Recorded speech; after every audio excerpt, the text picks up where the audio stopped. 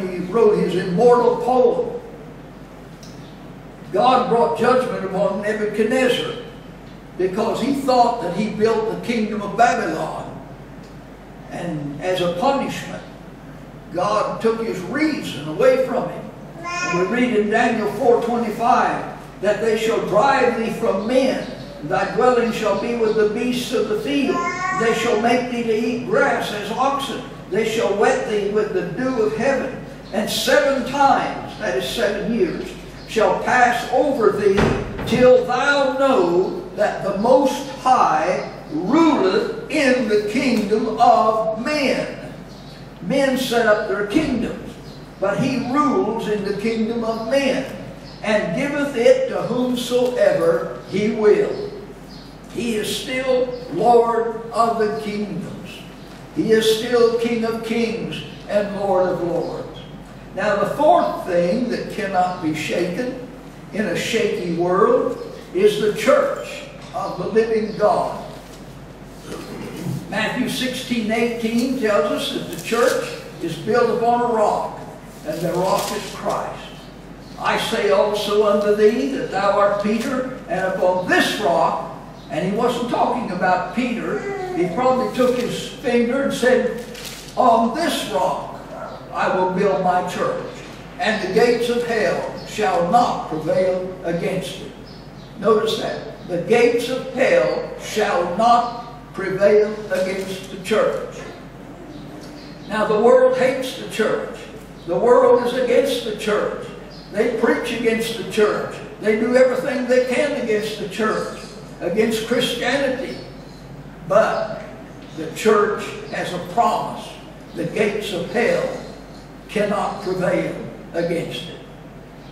In chapter 12 of Hebrews, verse 22, but ye are come unto Mount Zion, unto the city of the living God, the heavenly Jerusalem, and an innumerable company of angels, to the general assembly and church of the firstborn, which are written in heaven, and to God, the judge of all, and to the spirits of just men made perfect, and to Jesus, the mediator of the new covenant, and to the blood of sprinkling that speaketh better things than that of Abel.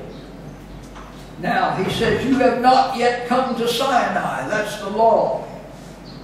But you have come to Zion, that's grace. You have not come to Moses, but you have come to Jesus. And although they had lost all and everything that was dear to them, they still had something better. They had Jesus. And that's really all anybody needs. The church of God will stand. It may go through storms. It may stagger and weary and fall from one side to the other. But God will uphold His church, and His church will not be shaken. It will be assaulted. It will be hated. It will be attacked. But it will stand. It will stand. I'm glad I belong to something that will stand. When I see everything falling down, I realize that I'm a part of the family of God. And the family of God will stand. It will stand. Some may depart from her. Some may desert her. But others will remain, and it will stand.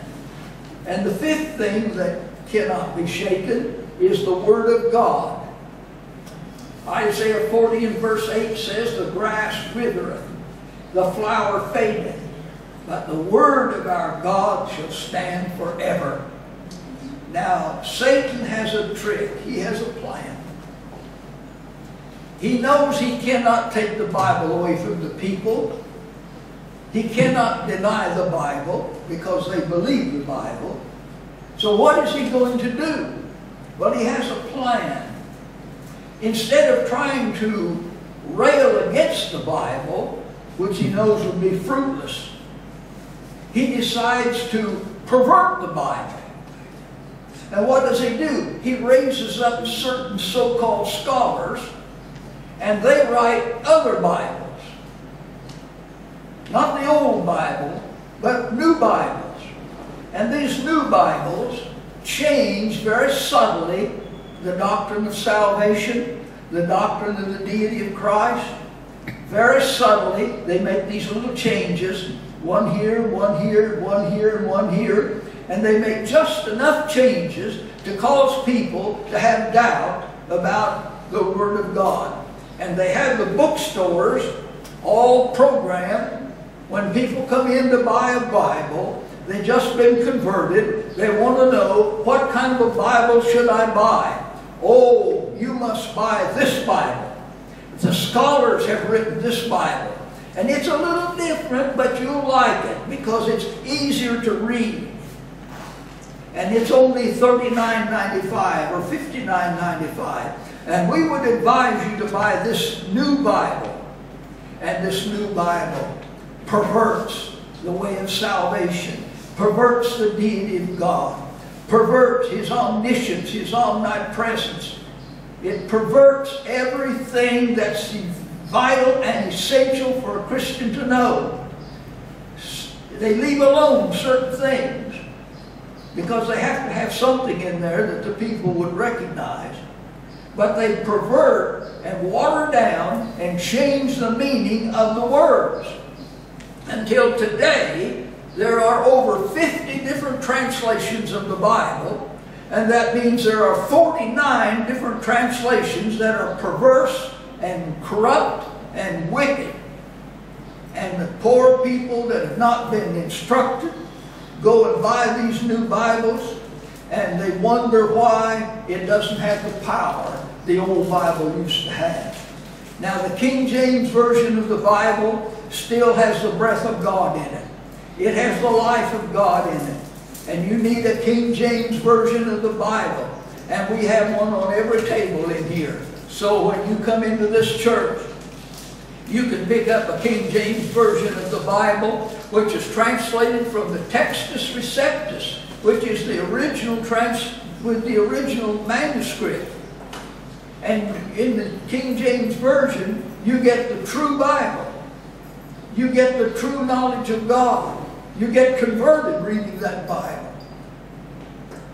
But Satan is so wily that he has changed his mode of operation. He has changed the Bible. And changing the Bible, people wonder why the Bible doesn't seem to have any power to them anymore. It's because they've got a perverted Bible. One particular new translation that's very popular with everybody has taken out over 1,000 words out of the Bible. Can you imagine that? 1,000 words have been deleted. That's the NIV. And then the American Standard Version has deleted hundreds of words also. And on it goes, perverting the Word of God. You remember there was a king named Jehudi. And Jehudi was given a message from the prophet. And it was a message of judgment. He didn't like it. So he tore up the original manuscript that came to him and threw it in the fire. He is the first Bible changer. Threw it in the fire. And the prophet just wrote another one and sent it back to him. And Satan has tried to destroy the Bible down through the ages. He can't do it. The great unbelieving man who was a devil-inspired man by the name of Voltaire. Voltaire hated the Bible. He lectured against it, went up and down the country, spending his life lecturing against the Bible. And he proclaimed from his pulpits around the country, he proclaimed that in 50 years there will not be a Bible left in the world. But do you know the house that he lived in is today the house of the American Bible Society, and Bibles are being printed in the house he lived in. God laughs last. God laughs last. The Bible says, he that sitteth in the heavens shall laugh. He shall hold them in derision. The Word of God cannot be shaken. The Bible I preached to you this morning is from the Textus Receptus, the original manuscripts, which is the pure Word of God. Now, consider the fulfilled prophecies of the Bible. Not one mistake in the old King James. Not one mistake in the Textus Receptus manuscript. Not one mistake in its marvelous unity. Not one mistake in its instructability, or in it is scientifically correct. God's Word. I paused last eve beside the blacksmith's door and heard the anvil ring the vespers chime. And looking in, I saw upon the floor old hammers worn with the beating years of time. How many anvils have you had, said I, to wear and batter all these hammers so? Just one, he answered. Then with twinkling eye, the anvil wears out the hammers, you know. And so I thought, the anvil of God's Word, for ages skeptics' blows have fallen upon. And though the noise of falling blows was heard, the anvil is unchanged, the hammer's gone. The sixth thing that cannot be shaken, that cannot fall, is the love of God.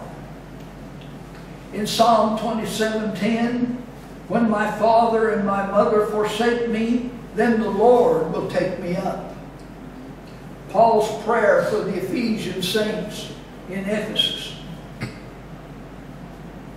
says that Christ may dwell in your hearts by faith, that ye being rooted and grounded in love, may be able to comprehend with all saints what is the breadth and the length and the depth and the height, and to know the love of Christ, which passeth knowledge, that you might be filled with all the fullness of God.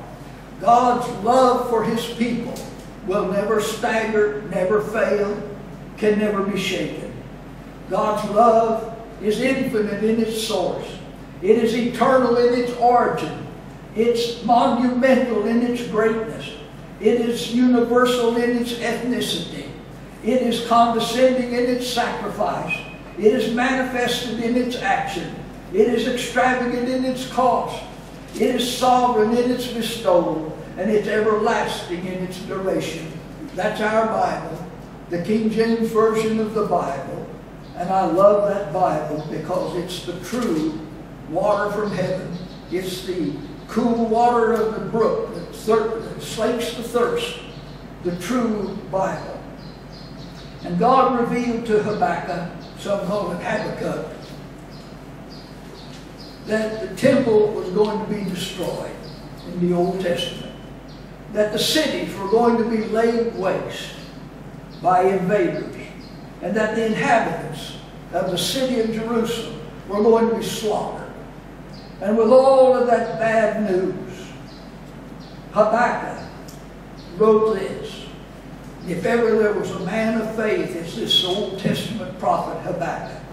And having received that message from the Lord of the desolation that was coming upon the land, he wrote in Habakkuk 3 and verse 17, though the fig tree shall not blossom, neither shall the fruit be in the vines, the labor of the olive shall fail, the field shall yield no meat, and the flock shall be cut off from the fold, and there shall be no herd in the stalls.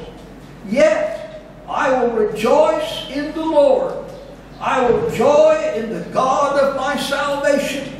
The Lord God is my strength. He will make my feet like hinds' feet. That's the feet of a deer. And He will make me to walk upon mine high places. You know, there's something strange about the legs of a deer. A deer can plant his feet in the same tracks. In the same tracks. He's about the only animal I know of that can do that. That's why a deer and a goat can climb mountains. And he says he will make my feet track. What the deer does, in order to make traction up a mountain slope, he puts the front foot, takes the other front foot, puts it in the same spot where that one was, and he tracks right up the mountainside. And what Isaiah was saying, God makes my feet track with his footprints. God makes my feet track with his footprints. That means I walk in his ways. I walk in his steps. I walk where he leads me. The path is ahead. I can see his tracks, and I step in this Bible. I step track by track until I see him face to face. In the darkest hour of the year, when the stars have all gone out, courage is better than fear, and faith is better than doubt. One last thing. The child of God will never be shaken. 1 John 2:17, and the world passeth away, and the lust thereof. But he that doeth the will of God abideth forever. Dr. W.B. Hinson was a great preacher. He went to a doctor one day, and the doctor told him he had only a few months to live. Dr. Hinson walked out in his garden, and he looked up at the mountains as they lifted their majestic heads heavenward, and he wrote this song, this poem.